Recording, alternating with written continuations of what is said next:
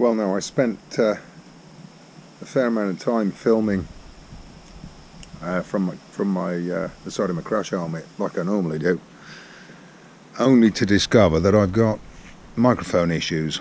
So all that film, all that footage, and absolutely no sound whatsoever. So I've had to order some new bits, and I'm going to re-mic my helmet up. The bits haven't arrived yet. So in the meantime, just to keep us going, there's a few little things that I have done. Ongoing things.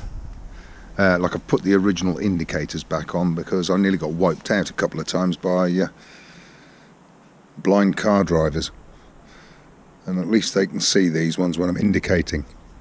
I'd still like to put slightly smaller and nice and bright LED ones on, but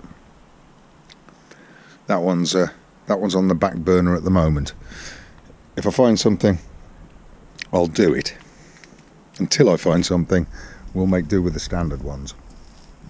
Now the other thing I've done is I've finally got the mirrors sorted. I took an old bar from, you know, the mirrors that screw into these things here. That there is part of the bar from the mirrors. I've got one either side, one there, and I've drilled it and counterbored it, same on both ends, and they're actually bar end mirrors, just the mirror part. That's a cut up old piece of mirror bar mounted to the that's the clutch lever bracket, and on this side mounted to the front brake lever bracket. Now they actually work, they're fairly well tucked in. I can still get at my horn, at my hazard lights. Never use the hazard lights. I can see behind me because they look under my armpit to the rear. They look nice and tucked in and neat. I mean, from this angle they're out of the way. They don't clout the tank on full lock. And from the front they make it a very, very uncluttered look. You can just see them poking out beneath the bars.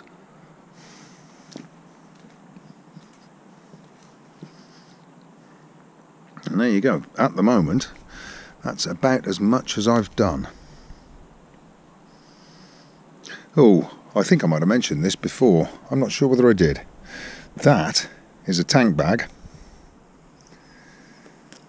that I couldn't strap on the standard Triumph rack. So what I've done is I've actually, the 3 bolts that hold the rack on, I've actually poked through the bottom of this, and it's now bolted through this into the rack. The rack's bolted to the bike.